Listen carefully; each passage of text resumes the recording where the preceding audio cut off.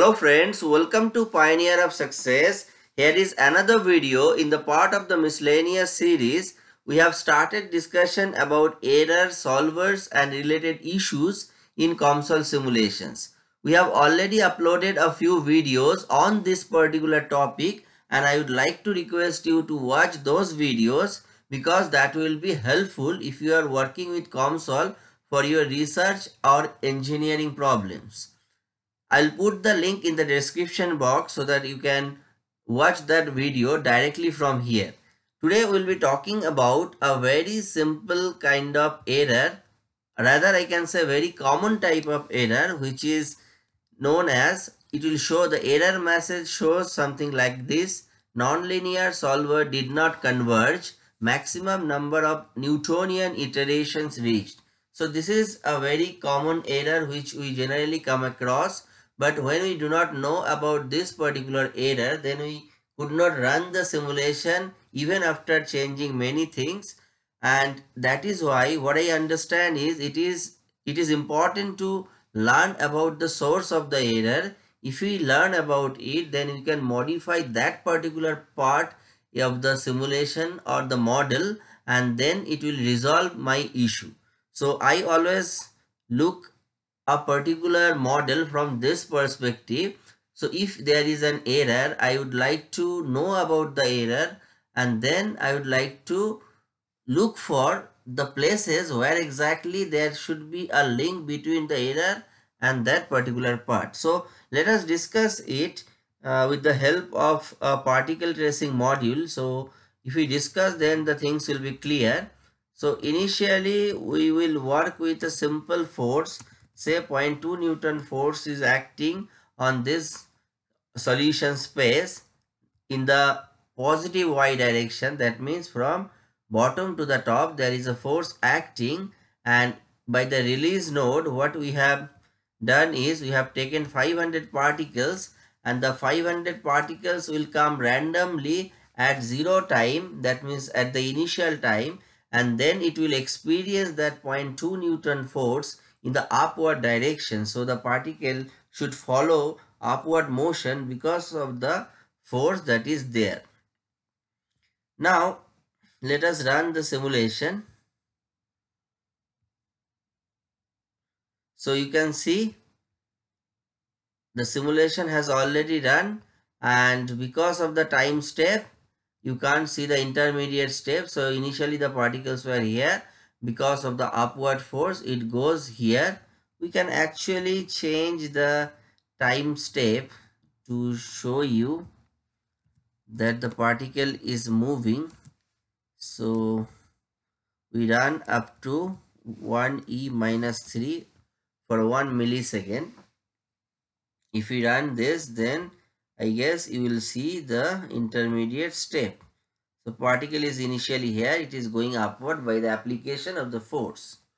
Now what if we, let me make the time now 0 0.1 and 1 as the default one. Now suppose I want to work with a complicated kind of force, because in real life problem the force could be complicated and we need to put that complicated equation in our simulation, in our model. Suppose the force is like this, which is varying with a tangent function and having a constant magnitude, having a magnitude 0.001 into tan of this particular function, and this particular function is, if I just show you, if you look here, it is tan pi y by L, where L is the length of this particular square or the length of this solution space.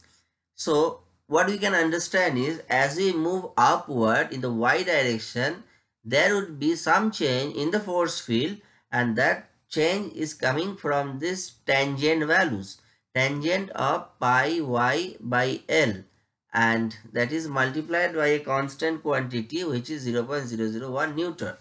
So you can also change it, say 0.01 Newton. Now I try to run the simulation. Let's see what happens. So I come across this error.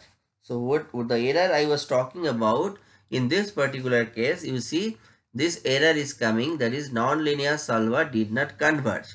Maximum number of Newtonian iterations reached. First of all, there are Newtonian iterations going on.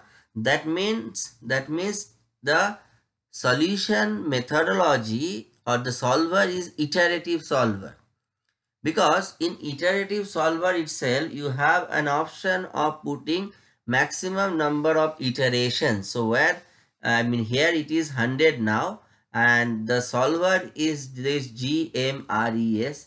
I have promised that I will talk about all the solvers. I'm working on it. I'll talk about all the solvers in the upcoming videos, and learning about that will help to know about the background algorithm, what's going on in the background of comsol, that we will be knowing after we learn about those solvers. Okay, coming to today's topic. So this is iterative solver and we have a number of iterations 100. So this error is something like this: maximum number of Newtonian iterations reached, even the solution has not converged. So we may feel like, if we increase the, what happens if we increase the number of iterations? So I have made it 1, then 5 zeros. So let's see, I'm running the simulation. So again the same issue, the maximum number of Newtonian iterations reached. Then what do? We keep on increasing the number. So let us put 2 more zeros and then run the simulation. Again the same error. So what we do then? We become frustrated and we started putting zeros here. Say you put another 2 zeros. You see still the same value. So what we feel is like maximum number of Newtonian iterations reached. So I am changing the number of iterations. I am putting more zeros and zeros.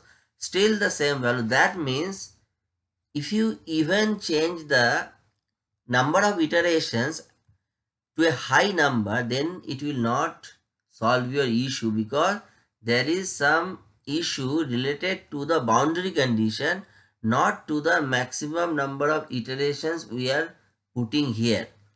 So let us now see the force. So you can see the force has a tangent function, and we know the tangent function is not a continuous function. So if you just remember the values of a tangent, so tan 0 is 0, tan 45 degree is 1, and tan 90 degree is infinite, because tan 90 degree is equal to sine 90 degree by cos 90 degree, and cos 90 degree is 0. So it is something by 0 or 1 by 0. So this is infinite. So what is happening here? Let us look at the function. It is pi y over L. So when your y is equal to 0.05 here, that is the middle, and your L is 0.1, so 0.05 by 0.1, it will be half. So the value will become pi by 2. So at position 0.05, the value will be your pi by 2.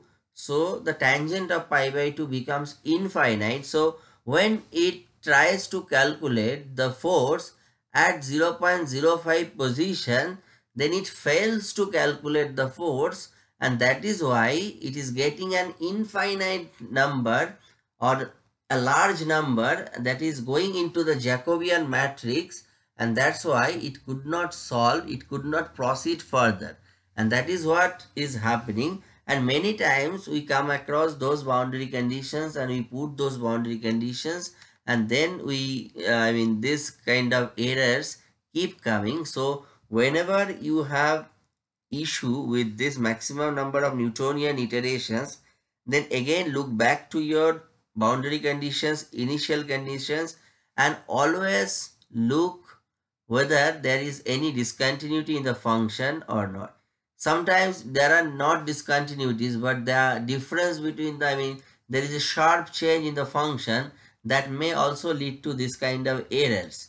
So always you should look at the boundary conditions, you should try to plot it in some other software like Excel or any software you may use, and look at the graph, how is it changing. If it is not changing smoothly, then it may create problem in your simulation.